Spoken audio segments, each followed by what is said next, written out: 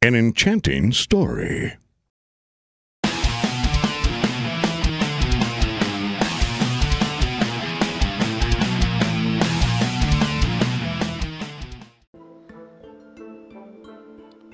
Well, hey everyone, welcome back to Is It Worth Buying? Today we're going to be taking a look at a game called Papo and Yo.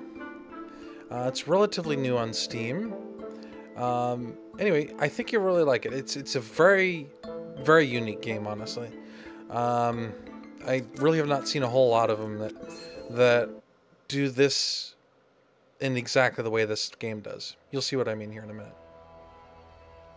And this is a very interesting beginning to a game too, that sentence that's on screen right now.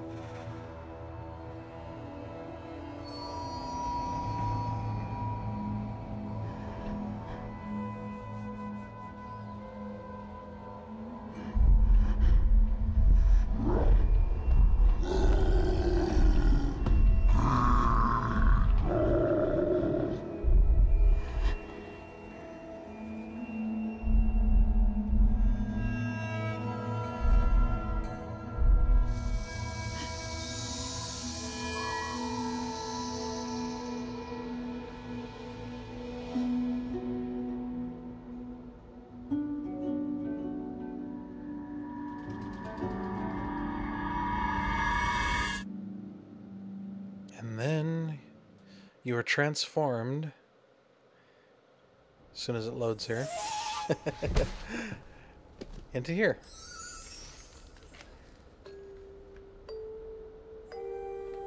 Alright. Don't know if you saw on that, but you'll see here shortly. That person that was running ahead of me. And the one thing I really like about this game is how fluid it is, honestly. It's so easy just to jump around and have fun.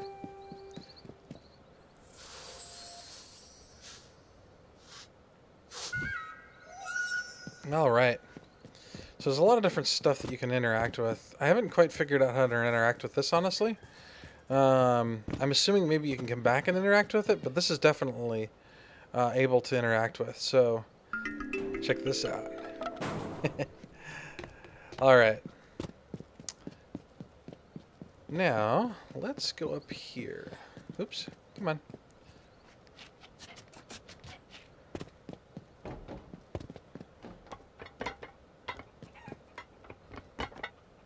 Oye, Kiko. Anyway, at least at the beginning, I think the idea is that you're supposed to chase that. And these are so neat. Does this box remind you of anything when I do this?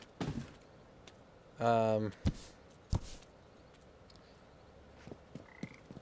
just going to leave it on for the moment.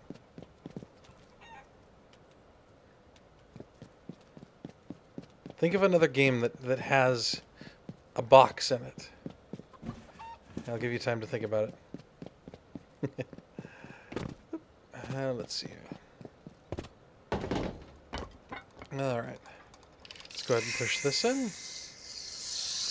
And that'll interact with another part of the puzzle over here. So, this is kind of a platform puzzler, sort of. But you really can't define this game, honestly. It's not one specific thing, honestly. It's like it's trying to tell you a story. It's a puzzle game. It's sort of a platformer, but it's in 3D. There's just not a genre it actually fits directly into, honestly. It's a really hard game to describe, honestly. Until you've played it yourself, it's really hard to describe.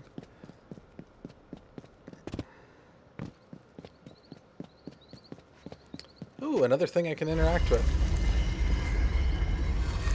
Excellent. This should just go up in here.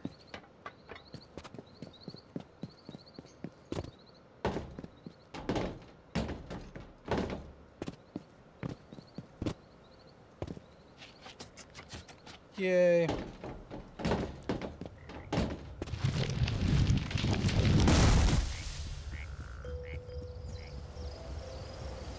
And I haven't quite figured out exactly what these are for, but if you jump down here, Check this out. There's a little teddy bear tied up by himself. And in multiple levels, there's one of them in there. Or I guess I should say multiple different parts. Because it's really hard to actually distinguish where different parts of the level are, honestly. And where it ends. Alright.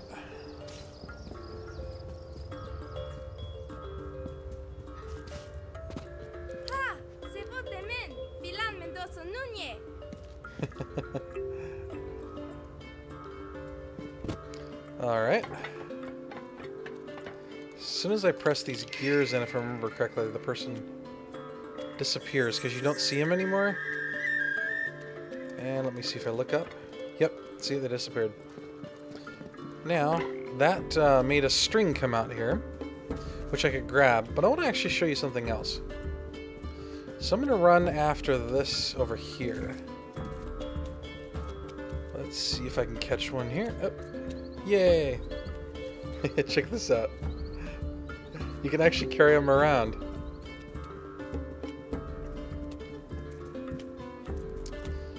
So, let's see here. I'll drop them off over here. And I'm going to grab this again.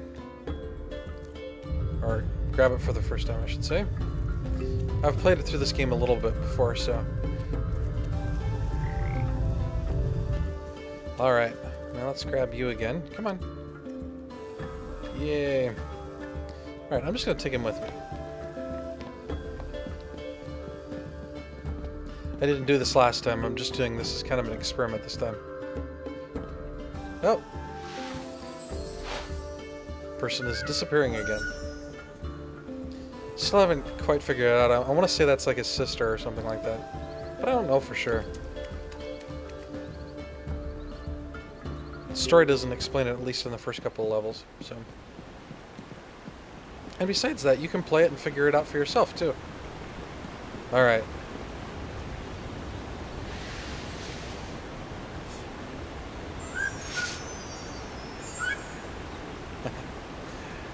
Alright, I'm gonna drop the frog off here.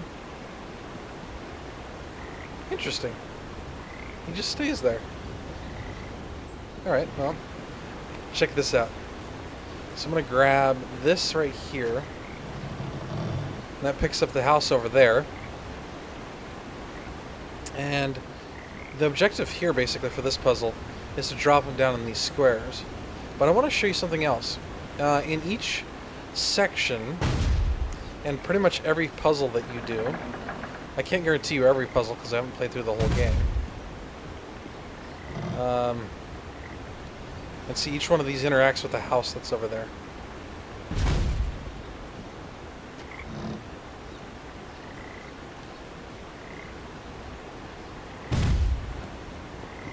Alright, we're almost there.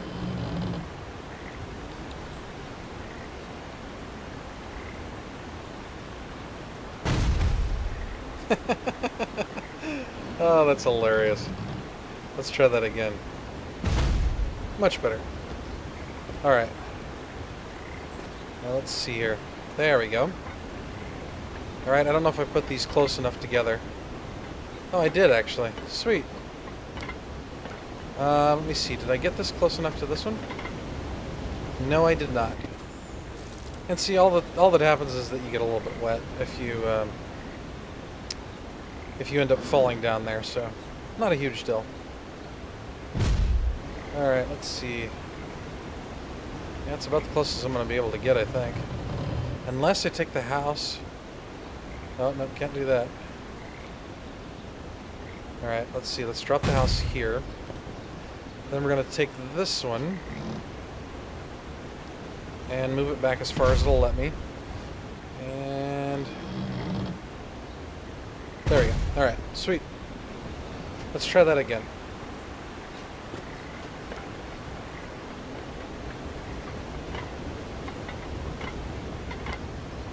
Nope, still not close enough. I know that I had these configured at one time close enough. But if you look there, you'll see that there's another teddy bear tied up. So, there's, like I said, one in each level thereabouts. Just seems like a hidden thing you're supposed to find in each one. So let's get these all in order here.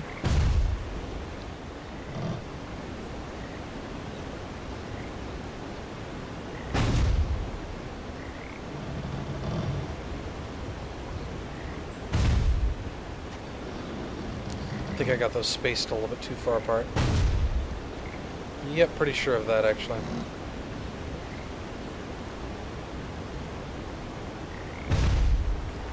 Alright, let's grab him. Ah, they won't let me take him any further. Bummer. Well, oh well.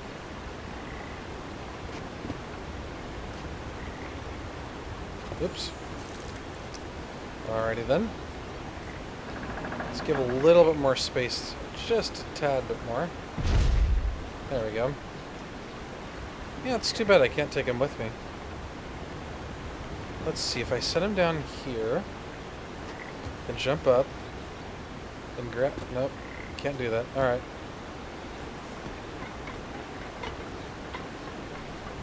Let's see if I can bridge the gap. Alright, and see the person has disappeared again that I was chasing after. Alrighty. And here we have another puzzle.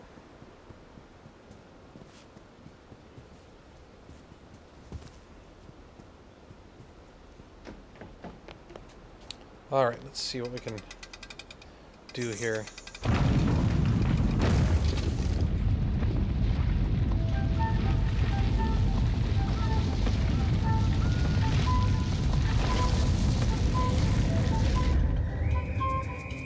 I like that each puzzle in this game is slightly different from the other one. Now, that key that we just did, look here. Okay, so first of all, by standing there, that opens the gate over here. And then if I get off of it, it will slowly undo itself, and then that gate will close over there.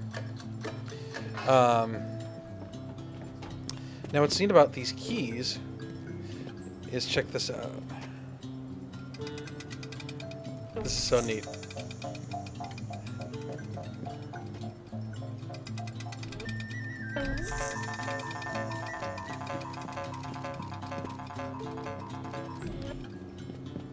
I don't know what I find so enthralling about this game, but it's just, I like the little things that they put into it, like that. And then, like, you can actually stand on top of the house while it's moving around, too.